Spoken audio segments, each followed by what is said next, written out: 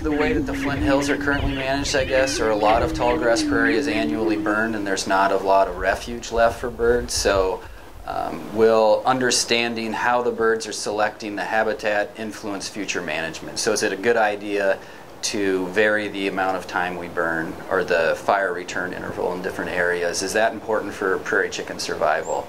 And could it potentially influence their survival in light of climate change predictions? So if it gets hotter in the southern Great Plains as predicted, will there be refuge that can help these birds survive by not burning everything each year, by leaving some grass behind that might allow them to seek refuge from hot summer days? One thing that makes this study unique is the patch burn grazing and the structural mosaic that results from that. So we have an opportunity to look at how management that is more similar to probably how historic prairies would have looked, how that's affecting greater prairie chicken survival. So that's one thing that our study has that's fairly unique to the tallgrass region and to greater prairie chicken ecology, or greater prairie chicken studies in general. The other novel facet of our work is looking at how the temperature influences habitat selection, nest survival, and brood survival. So by putting these thermocouples out, essentially thermometers out where greater prairie chickens are using the landscape, and pairing that with random areas where the prairie chickens have not been, after you accumulate a large enough sample size, we'll be able to make distinctions in whether or not they're selecting a unique suite of habitat characteristics based on the temperature within the environment.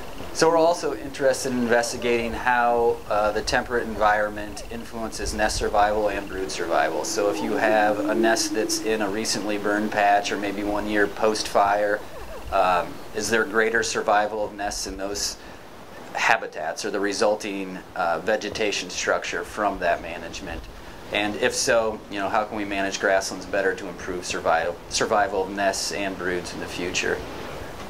Well, right now during the month of April, we go out and sit prior to sunset in a small blind and watch a trap set that we usually set up the day before, and we might sit there 3 or 4 mornings and watch on Lex. That's the communal display area of greater prairie chickens.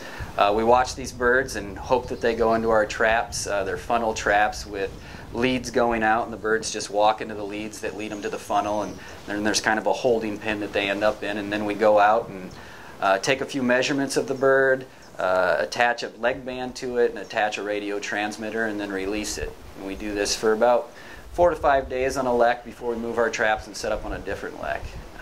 And we'll be doing that throughout the month of April primarily, trying to get as many birds with transmitters as possible. And then after April, we'll start doing relocations on these birds and tracking nest survival and the habitat use that I mentioned earlier.